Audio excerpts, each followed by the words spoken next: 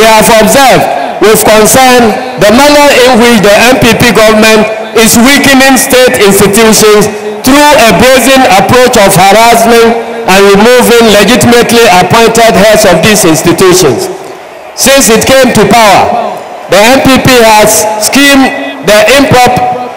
to improperly remove the heads of key institutions such as the Electoral Commission, the Bank of Ghana, Economic and Organized Crime Office, the head of the Criminal Investigation Department of the Ghana Police, and interfered in the authority structure of these strategic state agencies. It is now the turn of the universities and the Auditor General. We note with satisfaction the bold attempt by the Supreme Court of the land and the Chancellor of the KNUST to reverse some of these encroachments on the academic freedoms of our revered universities by government.